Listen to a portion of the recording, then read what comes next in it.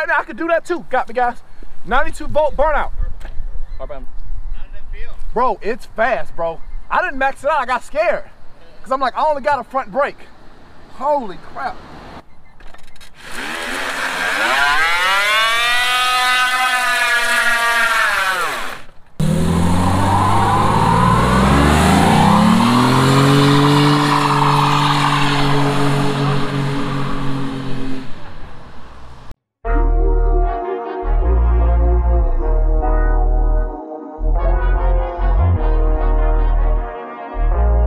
Hey, what is up, guys? It's your boy Rashad back at Invoke Performance. And guys, it's a time for a long-awaited garage overview. Guys, I've been super busy. There's been a lot going on the channel. You guys have been loving the budget build series. And guys, it's just a lot of stuff just changing. So let me take you in the back to let you see what I've acquired. Another EV. Guys, I've purchased another electric bike. And guess what it is? My favorite. It's another Bramo.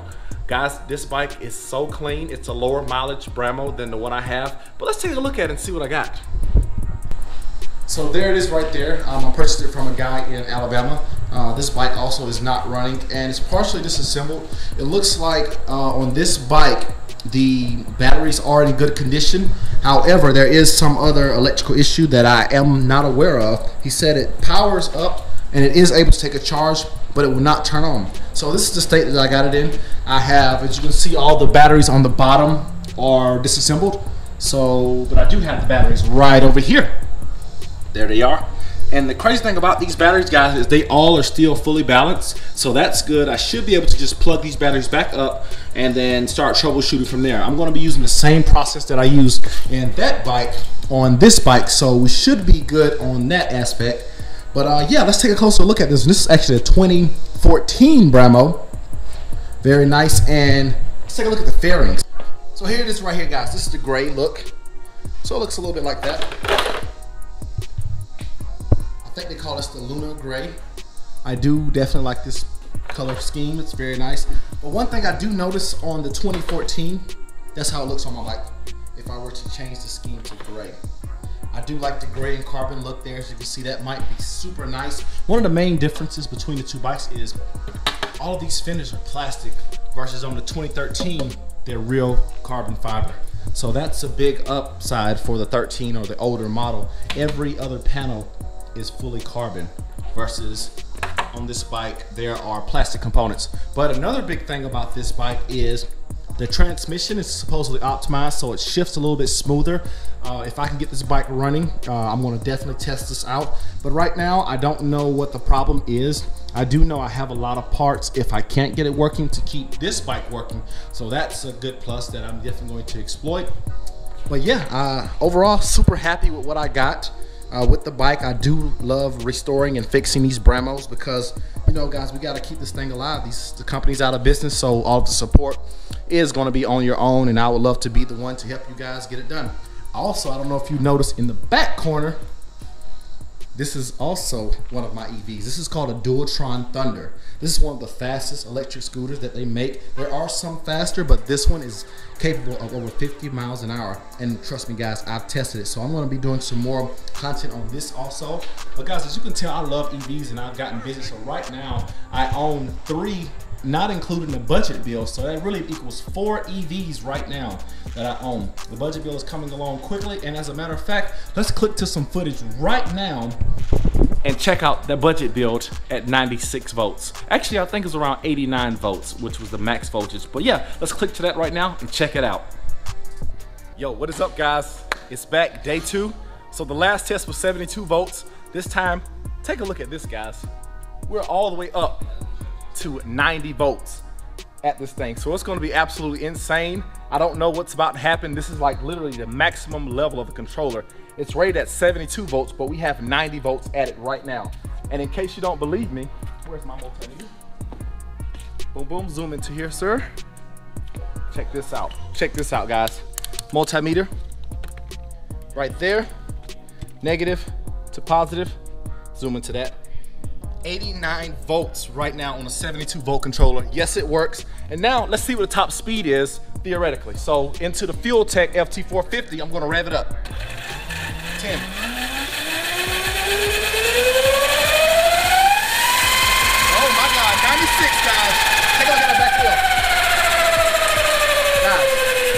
First ride, we're gonna see what it does. This time, I had a lot of comments saying wear a helmet. I have a helmet. Let's do it.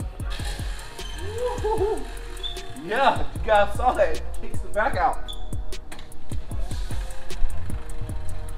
All right, it's game time. We're gonna go to the street here, baby. Going to the street, Lewis.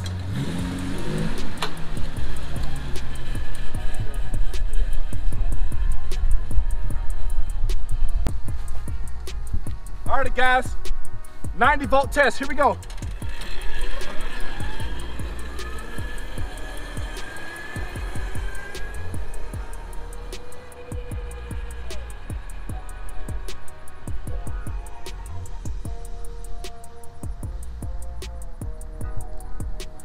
I like how he didn't check the brakes at all.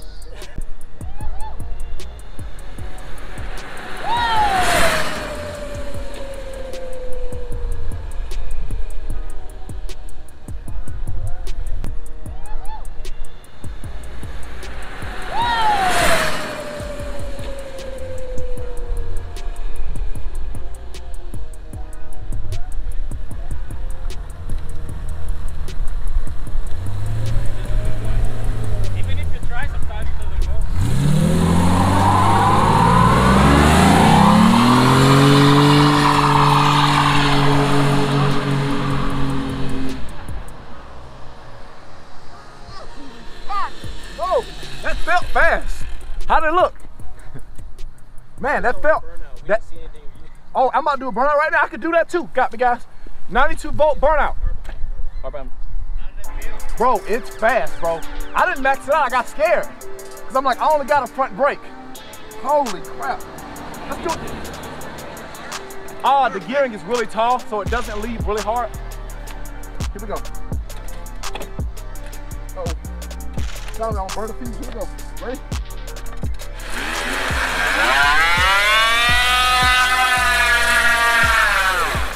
Woohoo! Holy crap. Yeah, it'll do a little something. So yeah, guys, I'm gonna try to do one more pull, 90 volts, see if I can get it faster.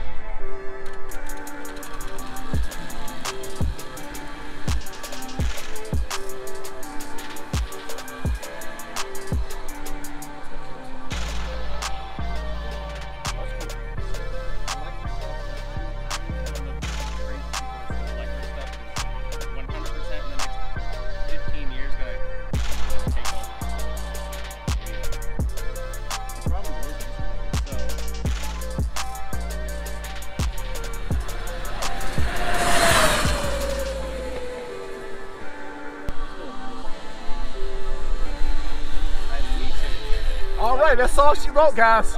92 volt test. I'll catch you guys in the next video. Later.